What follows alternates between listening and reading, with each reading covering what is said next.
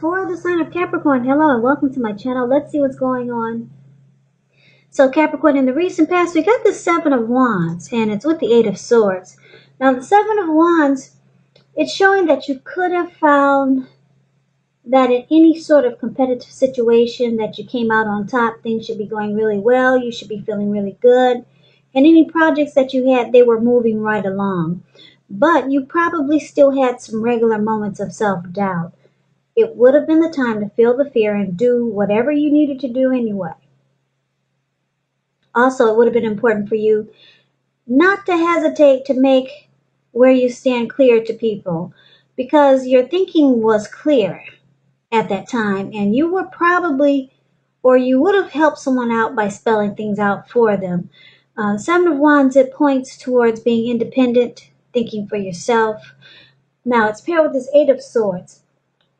Eight of Swords, it's showing that you might have held yourself back because you feared moving into the future, or you could have been afraid or wary of getting hurt by a new situation, or it could have been for no reason at all. Because if you see the Eight of Swords, the card that's below the word past, that's the Eight of Swords.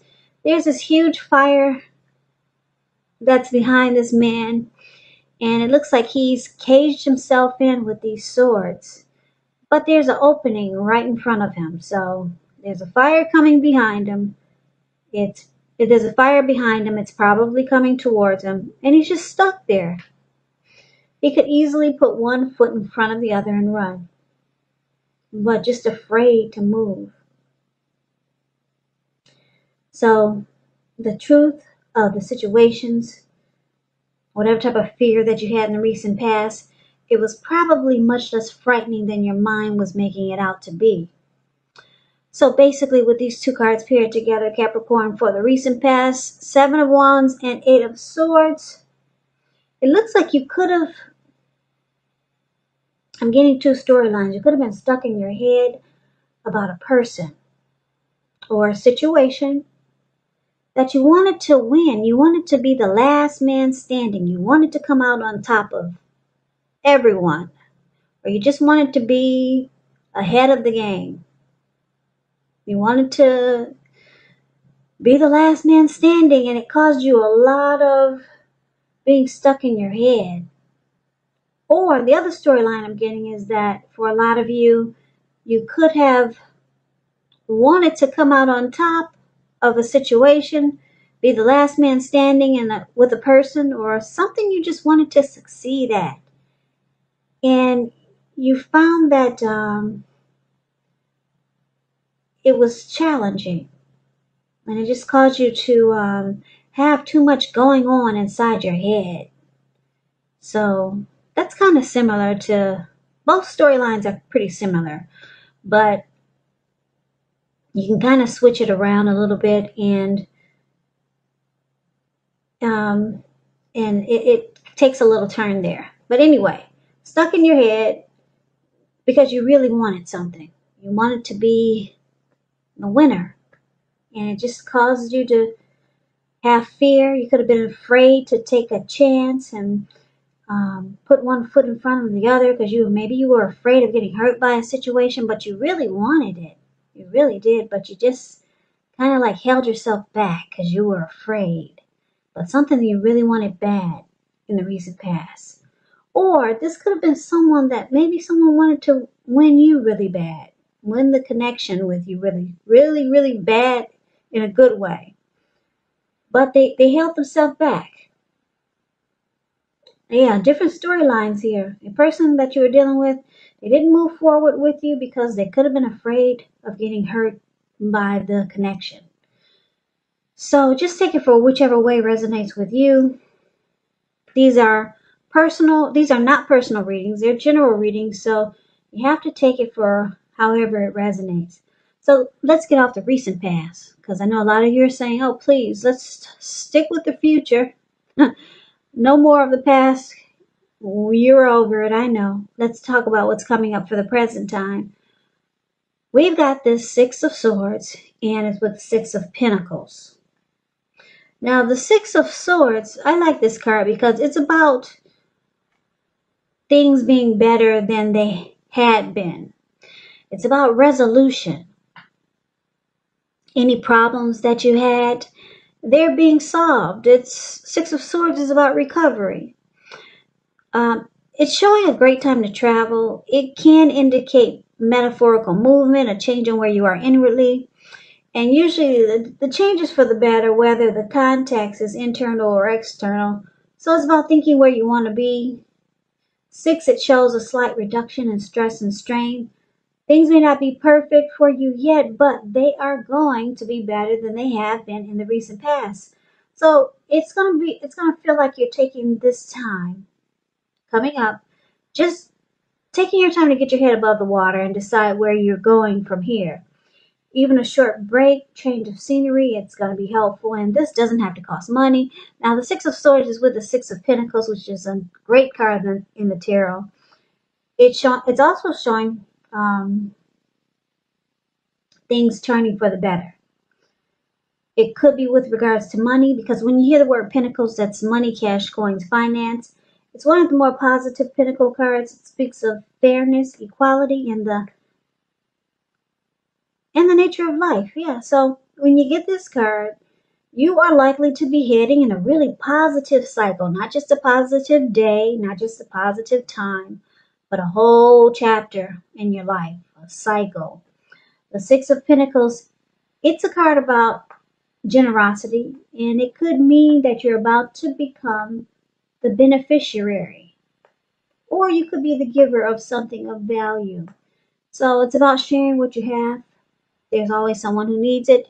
We all know that we get what we give out.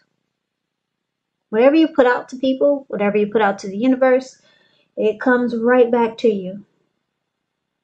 So basically, with these two cards paired together, Six of Swords and the Six of Pentacles, it looks like you could have been in stormy waters with someone, but it looks like you're making peace. You could be making peace with someone, or someone wants to make peace with you, and just move into calmer waters. That's what they're doing in that boat. You see the boat with the two people in it? The card that's above the word present, that's the Six of Swords. These people are just sailing in smooth waters now. They might have just got out of a storm. So maybe someone that you're at odds with, all of a sudden you move into calmer waters with this person. There's no more fighting. You two just come together in a peaceful way. So there could be some resolution, maybe even reconciliation. But it's about Six of Swords is about moving into calmer waters. And once you do that, things go really good for you. This could be the person that you're a love interest, or someone that you're dealing with. And if you know you're not dealing with anyone, it could be a family member or a friend. But for most of you, it's a love interest, maybe the person that you're with already. Like I said, once you two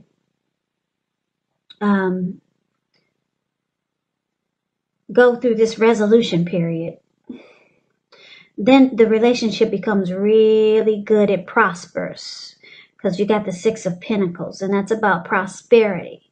So Capricorns, if you're in stormy waters with someone, or things are just not good with you and someone, you just might want to try reconciliation. Try to be at peace with someone. Make some type of resolution. Offer resolution with someone that you're at odds with, because it's saying that now is a good time. It will turn into a really good, healthy relationship, and the connection will prosper. So you'll benefit from coming out of stormy waters with someone, and they will benefit in a really great way. It's saying you could be the beneficiary of something of value. But it looks like you need to come out of stormy waters with someone. And, yeah, reconcile maybe. And then you move into calmer waters. So that's a good thing. So make peace with someone, or someone could be trying to make peace with you coming up towards maybe the end of August, or maybe soon, because this is a August reading, but it's for the 3rd week of August. So that's a really, really good thing. Things turn out really well. So let's see what the challenge is. Now we got the King of Swords, and we also have the King of Pentacles. Now this King of Swords, it's actually known as a narcissistic type. It's standing for a very powerful, opinionated, forceful man that could be in your life. He will, but not always have hair on the darker end of the spectrum. You may be tempted to think only about how things affect you personally, particularly when this card is not representing a man in your life. So you might need to consider the feelings of others before you act. This King of Swords is pointing to, like I said, a very, very forceful energy. So you may not be able to get someone in your life to change his mind or to do what you want. You may need to change something major about your behavior, thoughts, and or expectations, but don't overextend your reach. So you're dealing with someone who's very strong, forceful, opinionated. This person probably oversteps their bounds with you. And this King of Swords, like I said, is known as a narcissistic type, and they will mistreat you. So you, unfortunately, some of you Capricorns are dealing with someone like this. Now, it's with the King of Pentacles. King of Pentacles is about success. Could be with money matters. Because, like I said, when you hear the word Pentacles, it's money, cash, coins, finance, income. So, King of Pentacles, when he appears in a reading, it's a sign that now is definitely not a time to be a maverick. It's a time to follow the established way of doing things. So when he stands for an actual person in your life, it's referring to a very masculine type. Could have hair and eyes on the darker end of the spectrum.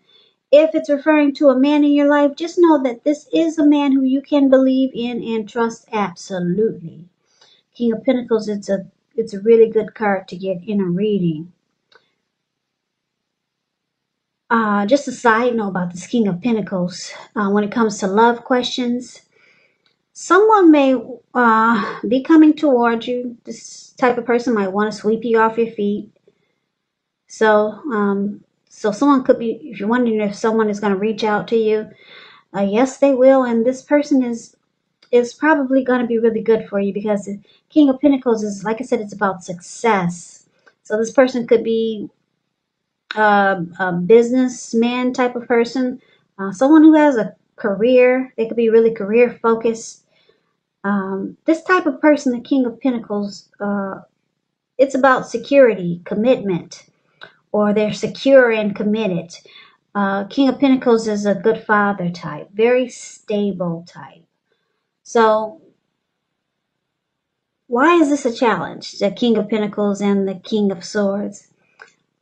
Because it looks like you've got someone coming up, or you're dealing with someone that's like this King of Swords, really narcissistic type, very forceful.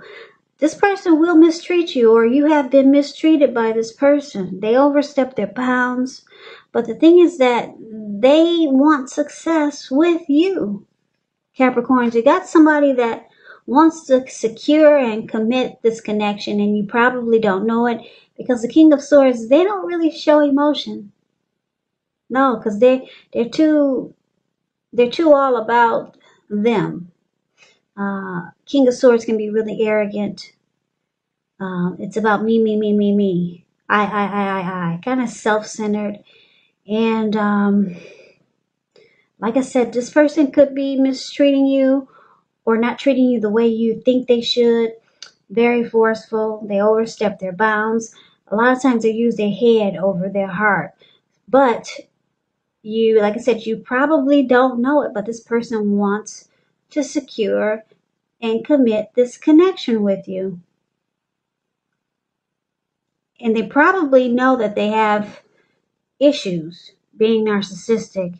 So they could be wanting to work on that. But some people say there's no hope for a narcissist. But I don't know. Some people say there's no hope for them. But I think anything is possible. Now, it's like I said, it's with this good card, a really, really great card, the King of Pentacles. So I'm saying that this person may try to work on his his flaws, because it's with the the card is paired with the King of Pentacles, someone who's a really good father type, really stable.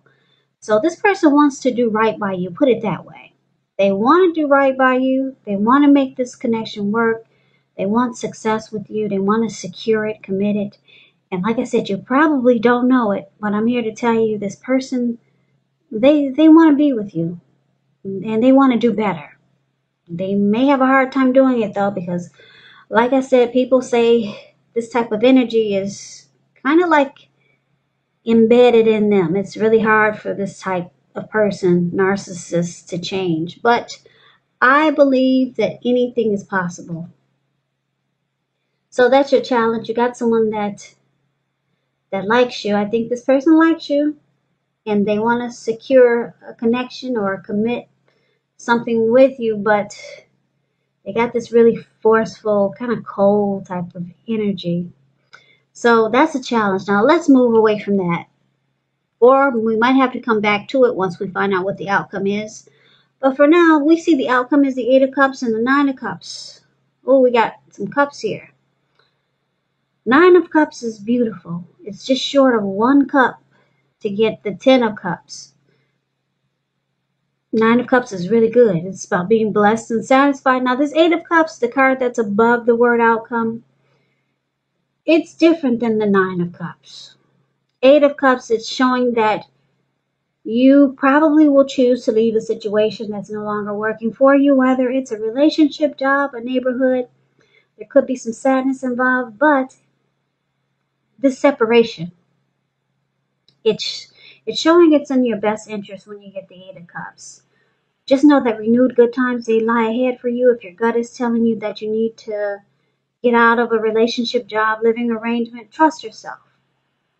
Also, instead of this coming out of the blue or someone or something leaving you, it usually means that you're the one who will make the choice. When one door closes, just know another door will open. Yeah. So very often one door has to close behind before the next door in front of you can fully open. So, like I said, it's paired with this beautiful 9 of Cups. Very uplifting, pleasant card to receive in a reading. Is known as a wish card. It can mean that what you're hoping for or dreaming about is most likely to be yours in a really brief period of time. The appearance of this card is usually about happiness, good things to come. It also means that what you want is likely to come into being in your life. If you're asking a yes or no type of question, it's the most powerful indicator of yes. So someone has very strong desire. That's what the 9 of Cups is about. And it's about feeling blessed and satisfied. So Capricorn, the outcome, I'm picking up that a lot of you're going to choose to walk away from this forceful person that's in your life. From someone who oversteps their bounds, like this King of Swords. Could be a narcissist. They want to have success with you. But it looks like you're either planning to walk away or you're out of there. This person was seeing this connection, or this person felt very blessed and satisfied to have you. This person, they also have a very strong desire for you. They see you as their wish come true. But it looks like you're out of there. That's what the 8 of Cups is about. Walking away. Leaving behind. Looks like you're withdrawing. You're moving on. Or you could be thinking about that. But this person's got a lot of mojo for you. But you probably don't like their forceful energy. You probably don't like the way they treat you a lot of times. So it looks like you're moving on. You're moving on. You're moving on.